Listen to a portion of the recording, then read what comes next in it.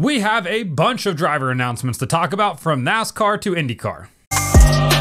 Okay, I lied. Maybe it's not a bunch. It's 4, but there's a huge one that came out on Tuesday, because apparently Tuesday is just the day we now announce where drivers are going to be going or what they're going to be doing. So the biggest announcement comes from Legacy Motor Club regarding Erik Jones. So after Sunday's NASCAR Cup Series race at Talladega, he has suffered a spinal fracture and will be missing this weekend's upcoming race at Dover. Subbing in his place is NASCAR Craftsman Truck Series driver, Tricon Garage driver, Corey Heim. Corey Heim, of course, has 6 Truck Series wins. He should have won the NASCAR Craftsman Truck Series Championship last year if it wasn't for Carson Hocevar, and he is the Legacy Motor Club reserve driver. That was announced before the season. So he will be stepping into that number 43 car this weekend at Dover, which is maybe not the place you want to make your Cup Series debut. That is a pretty daunting track. But for Corey Heim, he does have a decent amount of experience, and a lot of people talk about how the truck races a lot like the Cup car now, and we've seen Carson Hocevar make the switch and just kind of skip right over Xfinity with select starts and be rather successful so far. So for Erik Jones, it's a massive disappointment. Of course, you never want to be out having a spinal fracture, which he says is week to week at this point. So they'll be taking it on a week to week basis. I imagine he'll likely be out for Kansas too. If it's anything of like what we've seen with Alex Bowman or Eric Almirola, it becomes a multi-week thing, if not a month-long thing at this point. So huge disappointment for Erik Jones. Obviously, he got caught up in that wreck on Sunday at Talladega when the Toyotas were just trying to stay in line, and a bad shove from the 42 car, John Hunter Nemechek, shoved the 23 car into the 43 car, and then everything got hooked, and Erik Jones went into the wall head on. Very Dale Earnhardt style, which was unfortunate, but thankfully he, got out and, will be okay. But taking care of your back is massively important. Anybody that's ever had a back injury knows, like, it's not about just what's happening now. This is about the future as well, because there's not much you can do for a back. I mean, there is, but you're always going to be in some sort of discomfort. So making sure that he's fully healed to come back, that's the biggest thing right here. So Corey Heim will be making his NASCAR Cup Series debut this weekend at Dover. Jimmy Johnson, the team's co-owner, will also be racing this weekend at Dover. So at least he has a guy to lean on there. Obviously, John Hunter Nemechek has Cup Series starts at Dover, but a guy like Jimmy Johnson, who's won here so many times, I can't even remember off the top of my head. I believe it is 10 times or 11 times.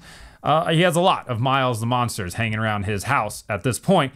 Corey Heim is going to be just okay. Like, he's going to be completely fine. He's a good race car driver. He'll be able to handle it.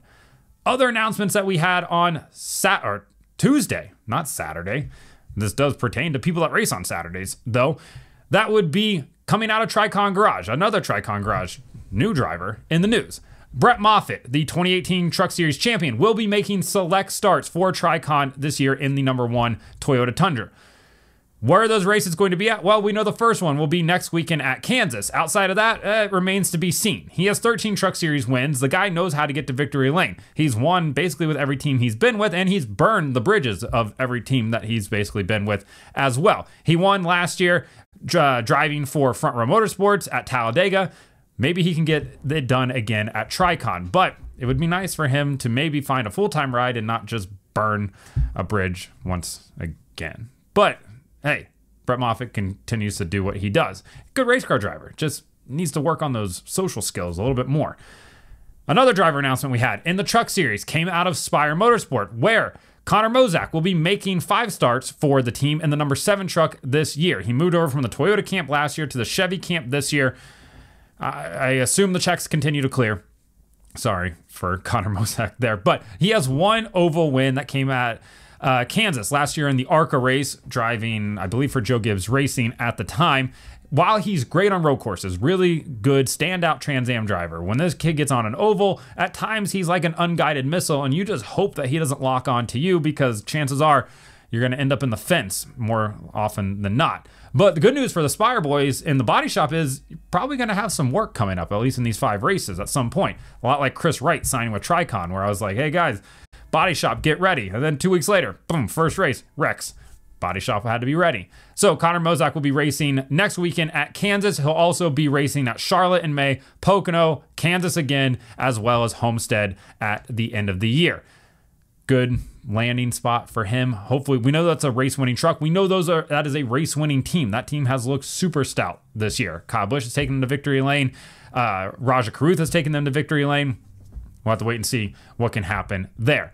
And then on the IndyCar side of things, we have a driver announcement there as well. Theo Pourchaire, the F2 champion, the IndyCar rookie last weekend at the Grand Prix of Long Beach, will be back again at Barber Motorsport Park this weekend in Alabama, a place I'm sure he never thought he would end up at while growing up in France.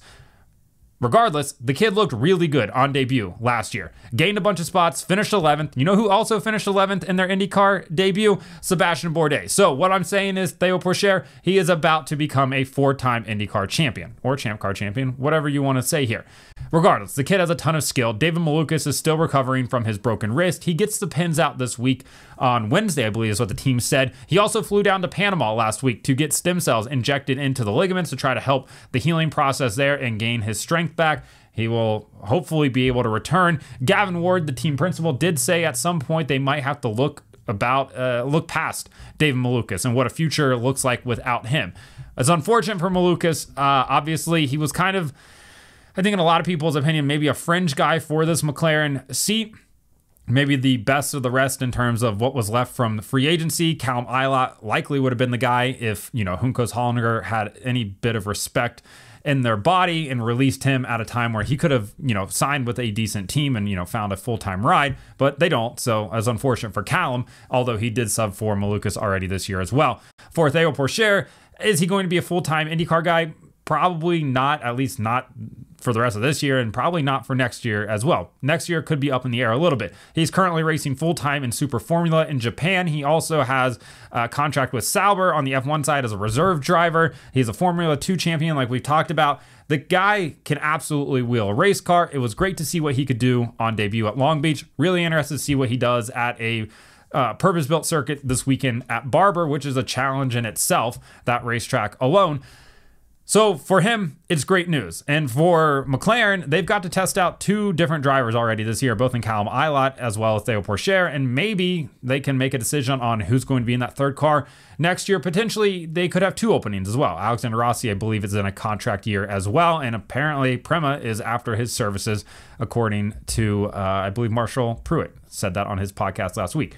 So either way, Tuesday turned out to be a pretty big day for driver announcements. Unfortunate for Erik Jones, like we said.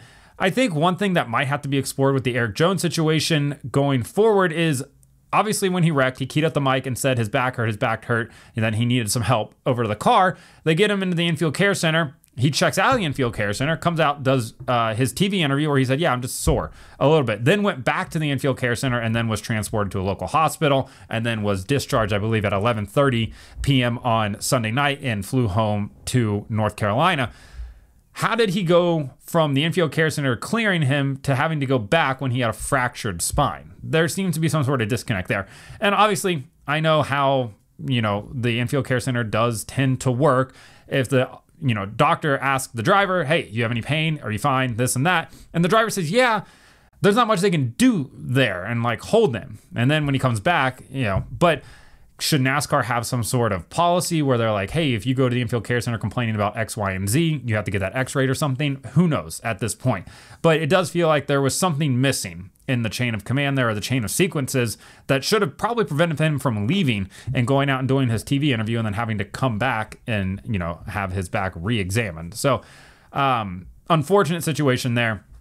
Hopefully he's okay going forward. Hopefully he doesn't miss too many races. But like I said, Corey Heim is a really solid stand-in. I'm excited to see what he can do on his debut, and especially at a time where Legacy Motor Club is rumored to be looking for a 3rd charter. This could be a perfect audition for him, potentially for next year, if not 2026. So let me know what you think about all of this in the comments. Like and subscribe to the channel. Follow me on TikTok @BreakHard, Instagram and Twitter @BreakHardBlog.